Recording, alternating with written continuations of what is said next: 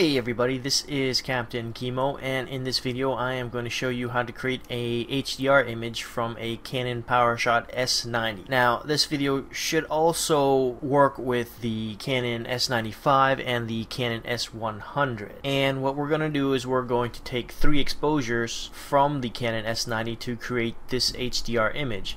The 3 exposures that we're going to create is the evenly exposed image, and the underexposed image, and the overexposed image. We're going to take those 3 images and merge them in Photomatix to create our HDR photo. So with that said, let's go ahead and get started. I'm going to go ahead and show you how to take the exposures for HDR using the Canon S90.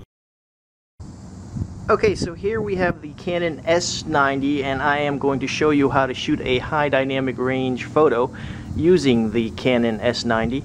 And this will also work with the Canon S95 and I'm sure the Canon S100.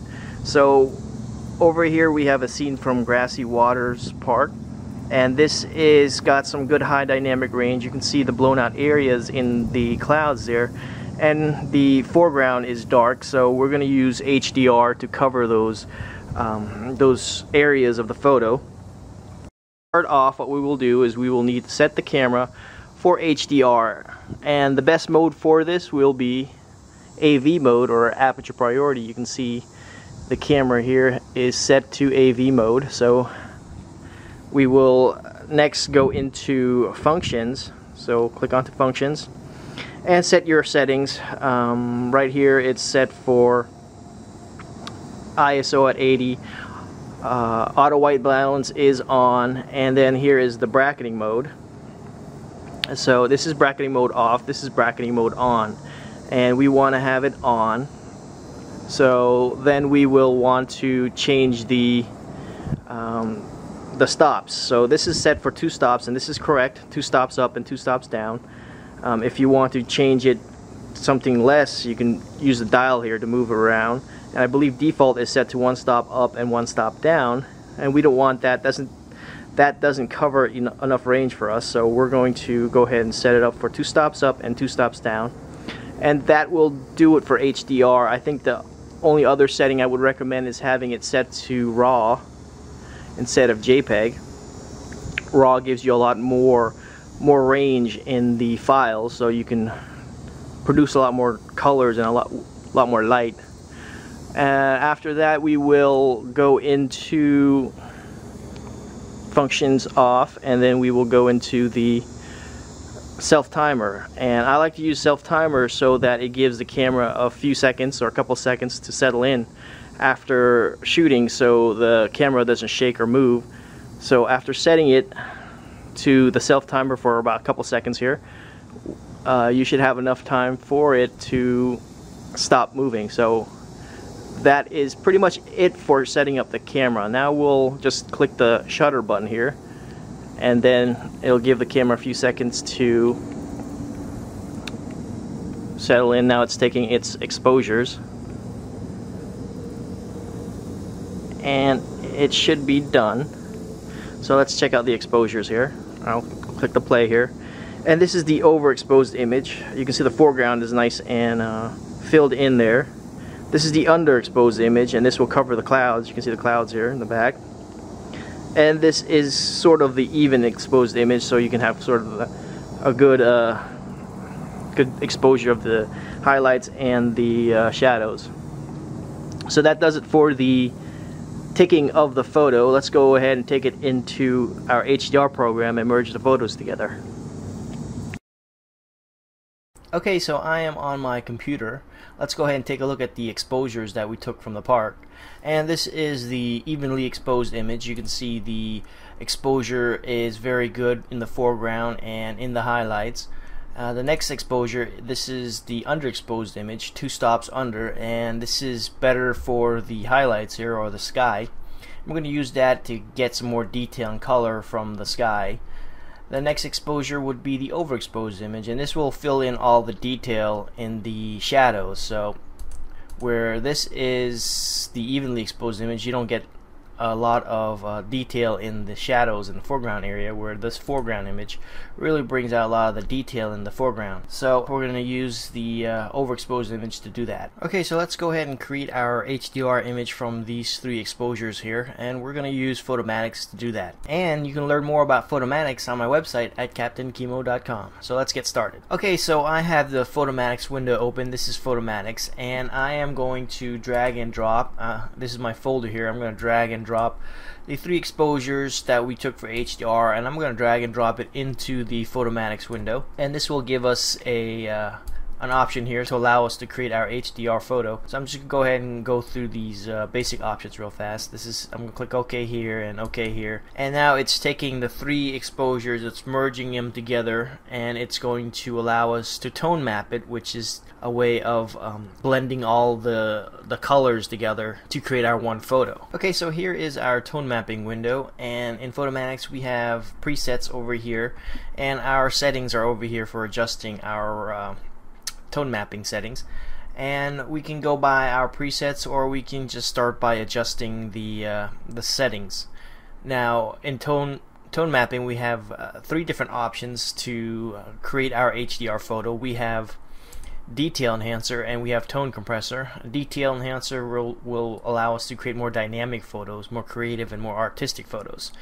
Tone compressor will create more of a realistic image. The pixels and the tones are a little nicer when using tone compressor, and I'll use this to create more realistic photos versus the detail enhancer, where I'll use detail enhancer for more artistic stuff and more intense dynamic stuff, more grungy HDR images. And the other way of tone mapping HDR photos with Photomatix is using exposure fusion. And exposure fusion really produces more realistic HDR photos, but I tend not to use that as much. I'm not as I know a lot of people get better results with that, but I don't like using it. I prefer to use just the tone mapping options here for detail enhancer or tone compressor. So for that, I'm going to go ahead and just start with a preset. This is how I normally tone map my images, and we will start with a default preset, or let's see if there's another preset here that's a little grungier. This is Painterly 2, so we have something a little more dynamic. And I'm gonna go a little crazy on the photo, so just to kind of give you an idea of what Photomatix can do. So we'll start with Painterly 2, and then I'm gonna close out some of these presets. And here is strength, and strength is just a way for us to get more detail out of our photo, more color in the sky and more detail in the foreground. So if we were to bring it all the way to the right here, it'll boost up all that detail. And normally when I boost up all the detail, I will go into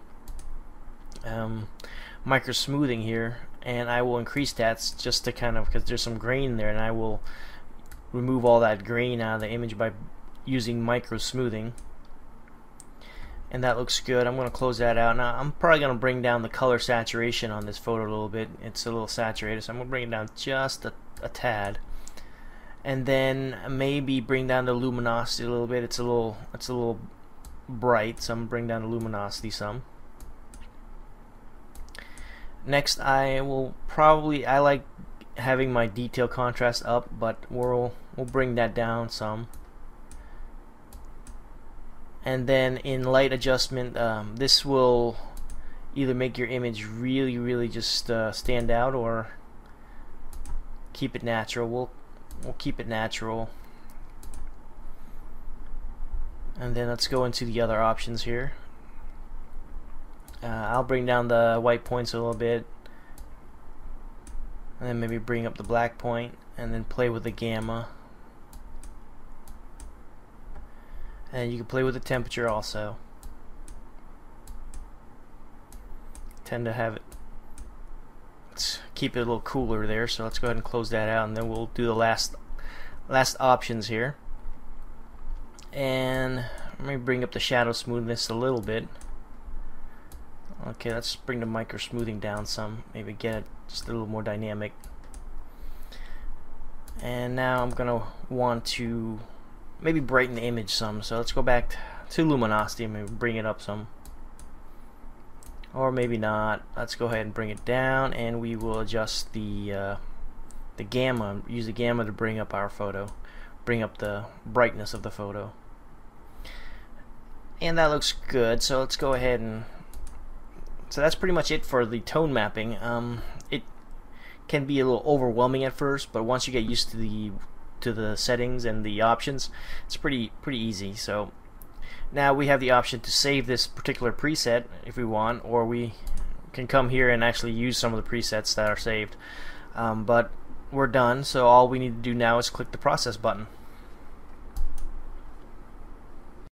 Okay, so once Photomatix is done processing the photo, we can go ahead and just save it. So we can go to the file, and I'll usually do save as, and I'm going to save it right into the same directory the raw files are from. And we have the option to save it as an 8 or 16-bit. 16-bit is always better, but I like to keep it 8-bit because I like to just process it a little faster. So I'm going to leave it at 8-bit, and I'm just going to save the photo right there. Here we have it. We have our HDR image. So let's go ahead and take a quick look at what we just did. So here is our final HDR image, and we got this by taking our 3 exposures from our Canon S90 and we merged them together in Photomatix. We took these 3 exposures here. This is the even exposure, this is the underexposure, and this is the overexposure, and we took those 3 exposures and we merged them into Photomatix to create our one HDR image. Okay, this covers our tutorial for creating HDR images using the Canon S90, and normally I would go into Photoshop to post-process the photo a little bit using